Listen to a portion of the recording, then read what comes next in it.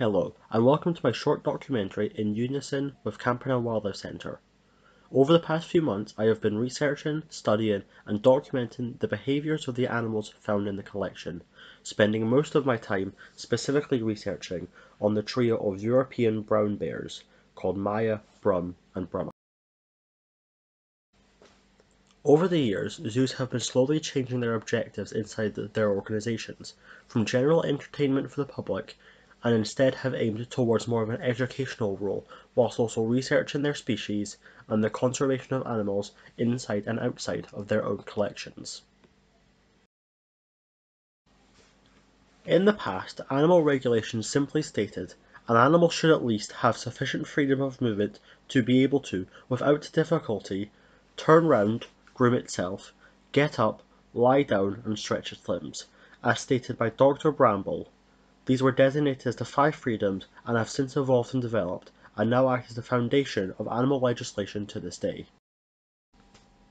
As of today, the 5 freedoms are freedom from hunger and thirst, freedom from discomfort, freedom from pain, injury, or disease, freedom to express natural behaviours, and freedom from fear and discomfort. These 5 points have become the official baseline for all legislation regarding zoos and their care for animals. Most notably is the Zoo Licensing Act of 1981, which states that it is unlawful for zoos to operate unless they have been given a license to do so by the local authorities, in this case being Dundee City Council, and they must follow the regulations when it comes to conservation measures being implemented. Failure to follow these rules and regulations may lead to the removal of their zoo license, rendering them unable to open and operate as a zoological collection. The original zoo license gained is valid for 4 years after receiving it. At this point, a new one must be applied for. Another notable piece of the legislation zoos must follow is the Animal Welfare Act of 2006, which states that there must be a person responsible for an animal on either permanent or a temporary basis.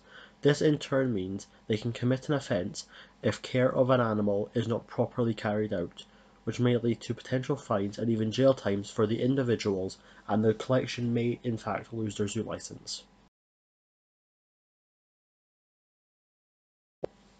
Zoos also have the option to request membership to a few different government organisations. One of these organisations is BIAZA, which is the British and Irish Association for Zoos and Aquariums, which represents the best British and Irish zoos and aquariums. Being a BIAZA supported zoo means you gain several benefits, such as being able to have shared resources, knowledge, and expertise with other BIAZA founding members. There is also EAZA, which is the European equivalent of BIAZA, and is available to all zoos across Europe.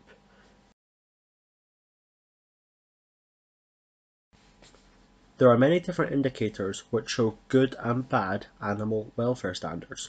One of the indicators of good welfare standards is the animal being given a sufficient and nutritional diet that fully meets their needs and any alternative needs they require for things like health issues. On the flip side, not providing adequate diets for the animals can lead to severe health issues arising in the animal. Another form of good welfare standards is the collection being able to meet the animal's needs in terms of enclosure size and general layout for what the species requires. On the opposite side of this, not meeting the animal's needs by, for example, not giving the bears a big enough space to be able to live a good quality life, may lead to behavioural issues arising in the animal. Daily, keepers must prepare food for their animals which meet their dietary and nutritional needs and provide it to the animal in a way which mimics their wild behaviours. They also must keep their enclosure in good condition. Both of these act as preventative healthcare measures and help prevent any potential diseases and health issues from arising in your animals. Whilst performing these duties, they are also checking for any changes in behaviour, such as issues with movement or eating food. These are required to be marked down and if deemed necessary may require a vet check to check for any underlying issues that cannot be seen. They are also required to keep up-to-date records of all their animals and record any medication the animals are on, and if there are any medical issues that come up with one of the animals during their time at the collection. ZIMS, which is the Zoological Information Management System, is the main system used for keeping these records, and can be accessed by zoo collections, and is how information can be passed between zoos for things like feeding logs, behavioural observations, etc., which can be accessed by all keepers that use ZIMS. Zoos also use stud books alongside this. Stud books are used mainly for animal breeding and transferring between zoos. They allow for species to be matched appropriately and reduce the risk of inbreeding between animals by breeding animals from different collections rather than two from the same one.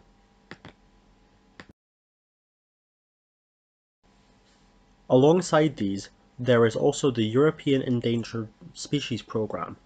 This is a program which aims to help species whose numbers have reached endangered status in the hopes that they have a healthy backup population in captivity, which is both genetically and demographically diverse.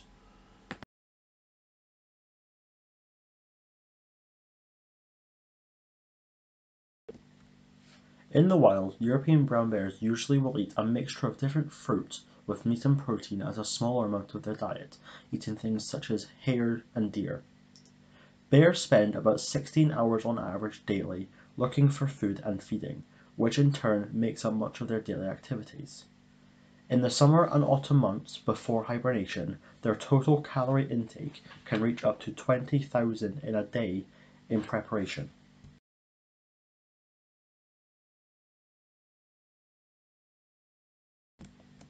They obtain their food in a multitude of different ways. For example, they will normally forage about for fruits and nuts, with them hunting for smaller animals at the same time to give them a wider range of available food sources. At Camperdown, the bears are on a diet of fruits, being apples, pears, and plums, with nuts and meat. This diet allows them to have a natural diet, which meets all their natural dietary needs and fully mimics the behaviors they would show in the wild. For the fruit and nuts, the food is scattered around their outdoor enclosure to mimic how they would have to forage for food in the wild instead of having the food be handed to them. For the meat, it's given to them in different ways depending on the situation. Sometimes it is hand given to them by the keepers, but sometimes larger bits can be placed around the enclosure to help them hunt. The smaller produce items, such as hares and rats, are presented in full, as by having them presented with everything there, including their fur, mimics their natural behavior of having to strip down the animals to get to the meat, just as they would have to have done in the wild. The larger bits of meat, however, are prepared and usually broken down before being placed around the enclosure. By having it be broken down, it can institute a hunt and provide the bears with an enrichment activity if needed.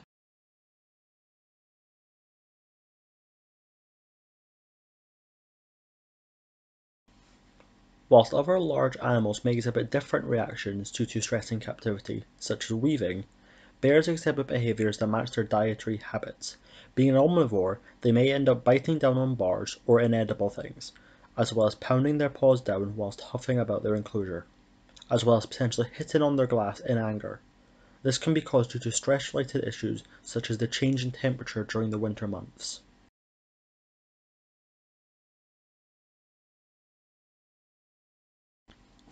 Zoo animals being hand-fed can, in the long run, affect their general behavior in and around feed times, causing things such as trying to gain a human attention can occur, which might limit their ability to interact and blend in with their own species.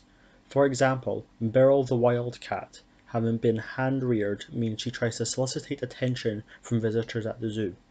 These behaviors would obviously not be seen naturally in the wild, and have come around solely from being hand-reared by humans from a kitten till she could fend for herself.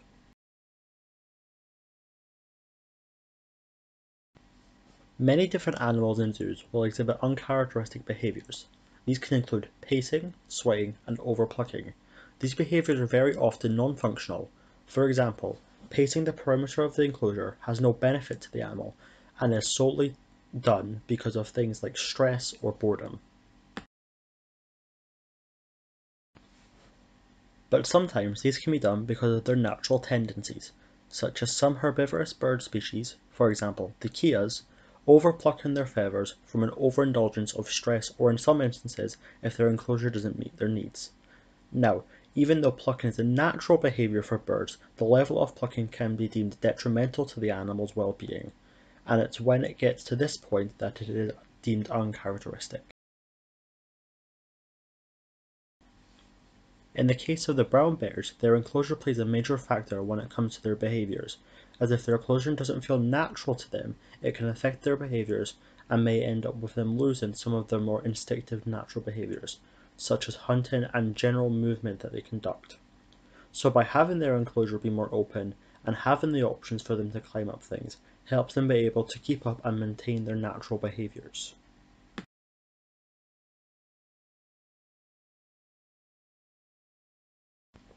The way the bear's food is prepared also helps keep their natural behaviours. As for their meat, it's not prepared very much, as by keeping their food, such as rabbits, whole, means they will have to go about eating more naturally by having to remove the skin and fur from their food.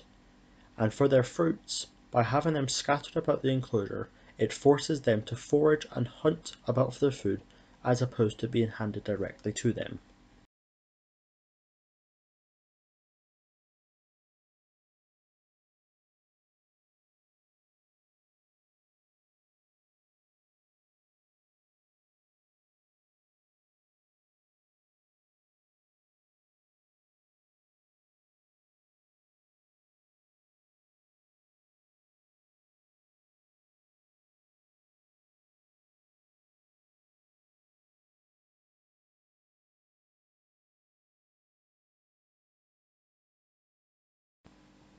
A set of ethograms were taken of the bears before and after our chosen enrichment devices were placed into their enclosures. The following ethogram shows the data collected before the enrichment projects were placed into their enclosure. The ethograms taken in the weeks before the enrichment devices were placed show the bears resting and foraging around for food in their enclosures for most of the time, with occasionally playtimes and swimming involved randomly. This, however, could simply be explained since the bears were still fresh out of their torpor, so they might have still been getting their energy back to what it should be regularly. The enclosure provided for the bear is a large enclosure in the centre, and with that comes the likelihood that it has many of the necessary requirements for this species already implemented. They have an indoor space, which is big enough for all three bears to be in, also with the option of being able to separate them if needed for things like feeds and checkups. The size and layout of the enclosure allows the bears to have enough room to fully be able to thrive and act naturally. The constructed platforms and walkway act as enrichment for them, allowing food to be placed up there and meaning they have to go up to get it rather than it being placed on the ground for them. The grass area, trees, logs, and stones help to create a natural looking and feeling enclosure for the bears, which also aids them in acting naturally rather than superficially. The bears receive regular health checks since they are quite susceptible to things like tooth diseases, and some bears in the past have had issues with arthritis. So the indoor area allows for visual checks to be taken by keepers and vets alike by having the bears trained to present different parts of their body towards the gates, allowing for a better look in at parts of interest. Finally, the bears have plenty of access to both food and water. Food is provided to them every few hours and consists of a mix of fruits, veg, and meat, such as apples and pears for vegetation and rabbit for their meat. They also have a filtered water system for the bear's pool, which doubles as a water source for them, as well as an area of play and enrichment.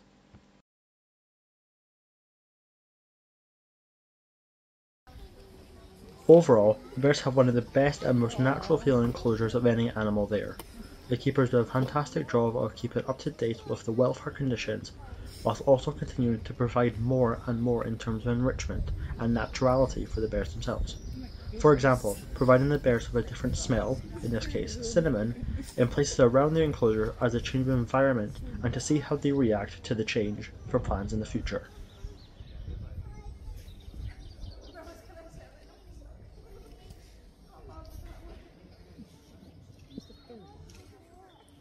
Over there. The chosen enrichment plans me and my group decided to implement into the bear's enclosure was a series of ice pole-like items. These included frozen fruits such as apples, pears, and blueberries being frozen in water and diluted juice, with a few melons also being frozen in addition to these blocks. The main objective of this enrichment, and what we were hoping to see from the bears, was them to become a touch more active, as at most times they seemed rather lethargic and rested, so the aim was to see them hunt for their enrichment and become more active.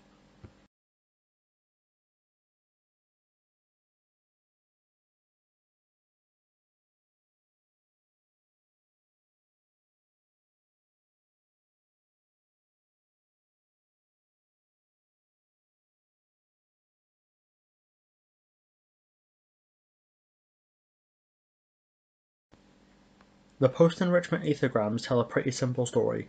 The bears spent the entire time looking for their placed ice poles and frozen melons, then eating them. This was expected as the outcome, and these aethograms helped us to be able to capture these results accurately.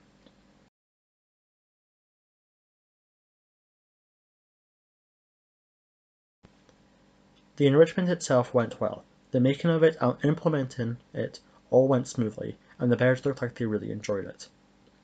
I believe the only minor change I would make to the enrichment is potentially the placement of some of the ice poles, or even making more of them to have spread out even further across the enclosure for the bears to have more available.